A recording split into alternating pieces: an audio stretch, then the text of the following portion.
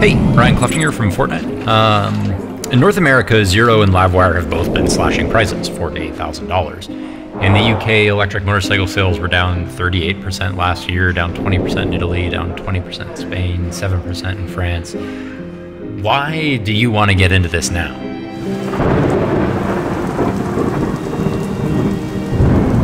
Hello, I'm Ryan F9, and this is the Can-Am Origin and Pulse, or Origin and Pulse. Well, either way, this is going to be Canada's first mass-produced electric motorcycle, since Damon failed to build theirs.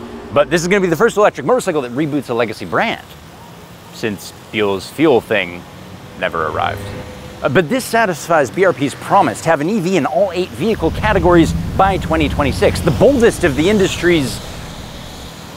Actually, Honda promised 30 by 2030. The Canadian government promised 100% of new vehicles by 2035.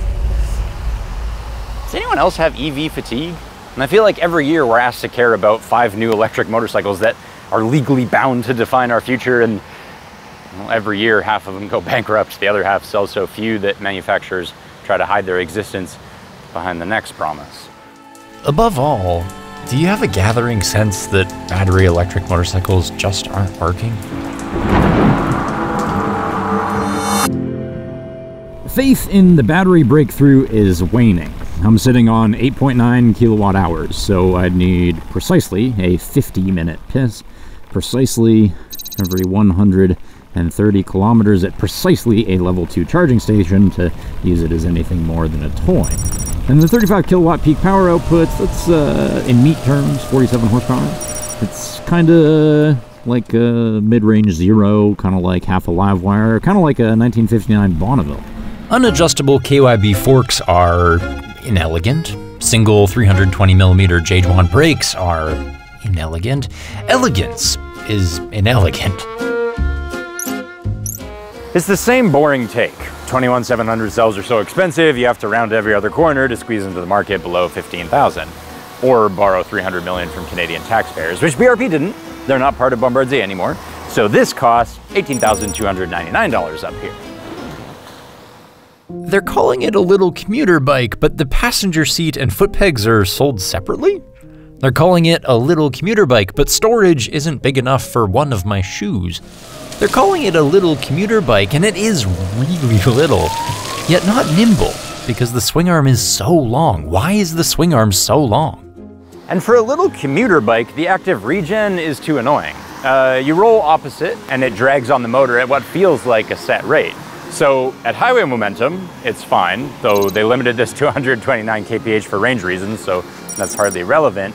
At city speeds, it's really intrusive. It hits all at once and then suddenly releases at a slow speed near zero, but you never quite know when. It's awkward. Even the styling is a miss. The 10.25-inch iPad off the Spiders is obviously too big. The clamshell for Apple CarPlay is comically too big. The vestigial neutral light is confusingly wrong. And the maker of Ski-Doo and Sea-Doo would use a substructure to cabinet up all the cables and hoses. I like that innovation. But still, when I think of canned hams, I think of the iconic flat tanks that bench right into the seat, a real personal visual memory for so many of us. But, I mean, it has a traditional tank despite not having a gas tank, for Pierre's sake. Disappointingly tame considering the fast and bizarre history of Can-Am. First, Bombardier buys Rotax, an Austrian company whose rotary valves make 40 horsepower, while competitors are dicking around in the mid-20s with piston porting. The first Can-Am motorcycle is entered into the 1973 Six Days trial and wins gold, and silver, and bronze. In '74, their first motocross MX-1 takes gold in the AMA 250 championship, and silver, and bronze. Another pro, Jimmy Ellis, crashes one into a spectator and labels it a Black Widow. Can-Am briefly ships decals to that effect until dealers complain that no one wants to buy a murder machine, so Can-Am issues the industry's first and only recall for a sticker. Can-Am's final MX-4 is nicknamed the Orange Monster for its unrideable power delivery. And in 1983, Bombardier disowns the Wild Child, selling Can-Am and its unruly reputation overseas to die. So you can understand my disappointment in not getting a grizzly bear on wheels. I mean, where even is the motor? No. Oh. Rotax might not have the master key to horsepower anymore, but they do have mastery of karting motors, tiny electric karting motors. Just like before, Rotax does enable Can-Am to make a winning innovation. They engineered the motor inside of the swing arm, which itself is actually the sealed chain case off a Ski-Doo, bathed in oil, auto-tensioned, maintenance-free for 15,000 kilometers. The motor/drivetrain/swing arm is independent of everything. This is the motorcycle, and the rest is just a storage receptacle for your battery and your butt. What that means is BRP can tilt the entire power unit to bolt on a wildly different bike, the Origin.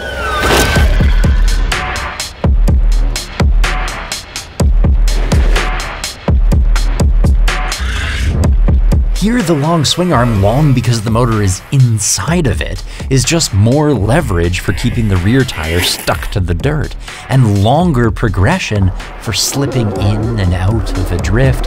Here, the sealed chain case lets me hear every rock I throw and never worry about them landing in my final drive. And here, right here, is the easiest off-road power delivery of any adventure bike. With the motor and chain inside the swing arm, there's no slack to slacken as the suspension moves. There's no lash when you hit off whoops because the angle between the motor and the drive, it never changes. And think about that. We've thought about this before. As the motor torques the wheel this way, being mounted in the swing arm, the torque reaction makes the whole thing wanna go that way. That's perfect anti-squat. It's only 61% on the pulse, but with the rotated power unit, anti-squat offsets 93% of weight transfer on the Origin. That actively pushes the tire into traction, like on a T7. But with ice bikes, the anti-squat is always changing because the angle between the counter sprocket and the wheel is always changing. But now, with the swing arm motor, it is always perfectly 93%. It never sags into its suspension to upset your balance, and it can never be persuaded overboard to jack the rear. The Origin rides like a child's imagination of how motorcycles go. No pitch, no weight transfer, just a rapid shift in X, an almost digital translation forward. And because it's electric, it has the weight and the width of a 300, but the low-end torque of a leader bike for swinging the rear out.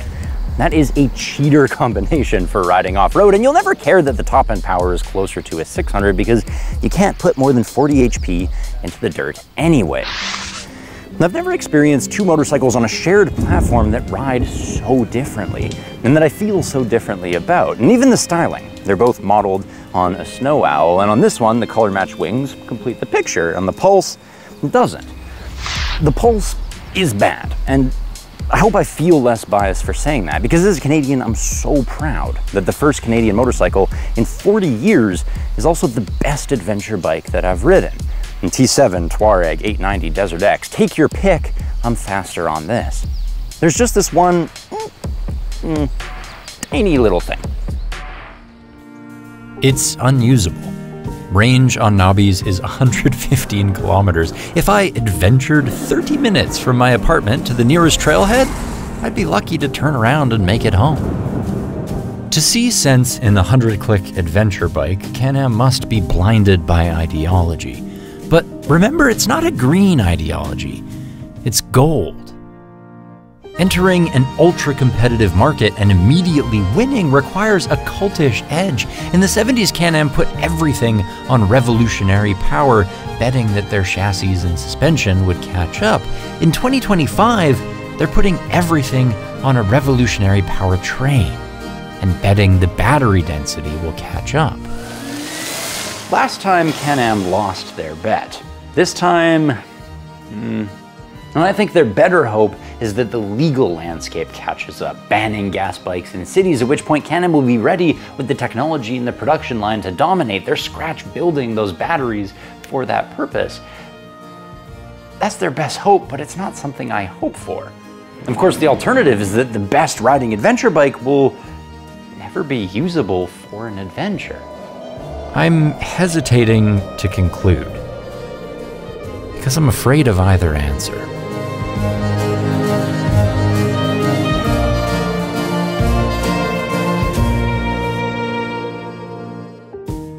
Thank you very much for watching. If I've earned it, I'd like you to hear a side story. BRP hosted their press launch in Valcourt, Quebec. Joseph Armand Bombardier was born in Valcourt. His son died in Valcourt, so he invented the first snow car for doctors in Valcourt. Ski-Doo came from Valcourt, Sea-Doo, Valcourt. So of course Bombardier brought us all to see their design and innovation centers, which are still proudly in Valcourt. Then they shuttled us 30 minutes away to hop on the bikes because a nice test loop from pavement to dirt, you couldn't get there and back from Valcourt. The Origins range isn't even enough for its own demo ride, so trust the Can-Am knows this is a problem. But what they chose to do is design the right size of battery to envelop in its liquid cooling cap with its performance controller to show us how singularly emboldening that type of bike can be to ride. I don't expect many will want to buy one at today's battery density, so please try someone else's with our sponsor, RiderShare. Being the Airbnb of bikes, RiderShare lets us tap into a vast network of other people's motorcycles. Try the Origin. I'm curious to hear how many riders would make that powertrain their first choice if one day we can get 400 kilometers into it. I would. Of course, there are no Can-Am motorcycles on RiderShare today. There are no Can-Am motorcycles anywhere but Valcourt today, but sign up via the link below because RiderShare has the largest population of Can-Am three-wheelers for rent anywhere in the USA. It's only a matter of time until someone posts their Can-Am motorcycle too, some early adopter. And it's a rare treat to ride a product that is truly made for a market that isn't here yet. Rarer still if that market never arrives.